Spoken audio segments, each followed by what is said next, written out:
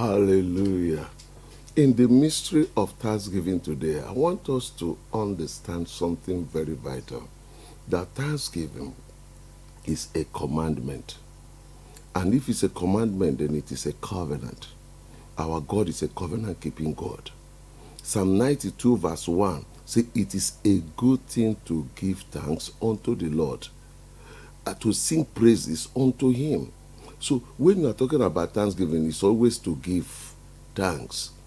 And in 1 Thessalonians chapter 5 verse 18 says, in everything give thanks to the Lord, for this is the will, the pattern, the covenant, the agenda of God for me and for you.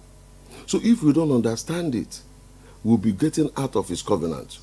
When we are murmuring and complaining and we're anxious, we're out there talking down issues and things. Don't always forget that 1 Corinthians chapter 10 verse 10 say, don't murmur, don't complain, so that you will not copy the bad example of those ones who murmured and complained in the wilderness, and the devourer came and finished them. The destroyer came and finished them. If you want to be destroyed, no problem. Go ahead, murmur. Joel chapter 1 verse 12. It says, everything has dried up. Joel chapter 1 verse 12. Everything has dried up. Why? Because joy has dried up. A person of thanksgiving, having a heart of gratitude towards God in all things at all times, one sure thing there is that person will be joyful. And joy is something from the inside. It's our strength. Nehemiah chapter 8 verse 10. He said the joy of the Lord is our strength. The joy is not premised on things happening. It is premised right from our inner man, and it comes out. Proverbs chapter 24 verse 10 says, if you faint in the time of battle, it means one thing, that your strength is small. So if joy is our strength, we need to make sure that joy keeps on the increase. If not, we lose in the battles of life, and things will be drying up in our hands. God forbid. So it is a commandment from God. Colossians chapter 3 verse 15. It says, and be you thankful, and be you thankful, and be ye thankful, and be ye thankful. It's a state, it's a lifestyle. That's the second thing I want you to note. It's a lifestyle, it's not one and off thing. Something you do daily, consciously at all times, thanking God for everything. Because once you thank him, you have committed him. Once you thank him, you are showing you have confidence in him. Once you thank him, you are showing you have a belief in God, that the situation will never be out of hand. So we need to understand these things to thank him. Then I want you to take note again, number 3, that thanksgiving is in 2 categories. Number 1, for what he has done. Look at Psalm chapter 103. For what he has done. We thank God for what he has done. Psalm 103, verse 1. Bless the Lord, O my soul, and all that is within me, bless his holy name. Verse 2. Bless the Lord, O my soul, and forget not all his benefits. Verse 3. Who forgiveth all thy iniquities, who healeth all thy diseases, who redeemeth thy life from destruction, who crowneth thee with loving kindness and tender mercies. Verse 5. Who satisfieth thy mouth with good things, so that thy youth is renewed like the eagles. Can you see that? So it's important for us to know that we need to thank God for everything he has done in the past. Then again, we need to thank God. Oh God, I just pray that God will open our eyes to get this. I say the thanksgiving is in 2 categories. For what he has done. That is offering appreciation to God for what he has done from our hearts. Look at Psalm chapter 28 verse 5. Psalm chapter 28 verse 5. I love the man of Galilee. He says, because they regard not the works of the Lord, nor the operation of his hands. he shall destroy them and not build them up.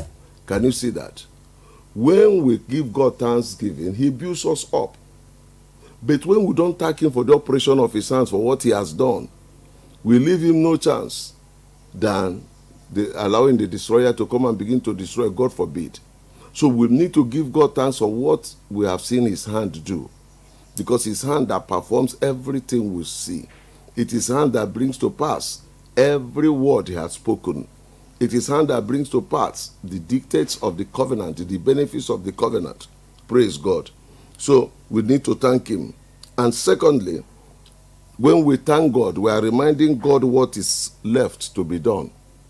We thank God for what he has done. The second part of it, as we are thanking him for what he has done, we are reminding him that there is something left. In Luke chapter 17, verse 17 to verse 19, this man came back, and then when he found he was cleansed of his leprosy, he ran back to Jesus, and then he bowed down before him and worshipped him and began to thank him. And Jesus said, "Are you the only one? Where are the other ones?" So Jesus was expecting the thanksgiving. And as he came thanking Jesus, now the second part of it is that he reminded God for what he has not done. Before, he was cleansed of his leprosy, but he was not made whole. And now he says, you are now made whole. So thanksgiving brings us into perfection. It reminds God of what is remaining in our lives. Each time we thank him. So when you don't thank him, you are the one that will lose. Whether we thank him or not, it doesn't impact on him. It only impacts on us. The benefits are for us. He cannot change. Malachi chapter 3 verse 6, I am the Lord, I change not. God is the same yesterday, today, and forever. So whatever he tells us to do, when we do them, it is for our good benefits. We don't do them, Iyoko. That's the way it works. And I pray we know this. It is for us, and it's individualized. It is personal. It is not for group. Revelation chapter 22 verse 12, he said, I come quickly with my reward to give every man, not every group, not every church. So you don't need to look unto others. The covenant is you and God. That's the way it works. Because if you look at other people and you say you want to be like them, well, you get the same results they are getting, good or bad. So we must understand it. When this leper came back and he was cleansed, that's the first part. Thanking God, he reminded God again that something was remaining and that the rest was done. The same thing with the woman with the issue of blood. The woman came, touched the hem of the garment, the issue of blood stopped. Jesus said, who touched me? And she now came and said she was the one. She fell on her face, began to thank Jesus. And the Bible says she told Jesus all the truth. And then she received. Jesus said, woman, you are made whole. So when we thank God, first, it is for what he has done. As we keep thanking him, it is to remind him of what remains. He knows what remains better than us. And then he's always doing that. So I want us to know that today. Let's live a life of thanksgiving. Let it be a lifestyle with us. Many things happen on earth today. Everywhere you see, there are many things that will want to make you to complain. Yes, people will deny you. People will accuse you unjustly. People will say everything. Some you did, some you didn't do. They will exaggerate things so that it can be sweet. And people like one story. They don't even go to get to the second part of any story. They run with it. They decorate it with their own lies too. And sometimes you hear these things. Being human, they want to trouble you. But the best thing is to thank the Lord. To thank the Lord. As you keep thanking them, you'll be able to overcome that. You look at the nations of the world, what is happening. You look at some nations, how the politicians are looting the economy and impoverishing the people. All you think about is to complain and criticize and murmur. But God is saying, thank me.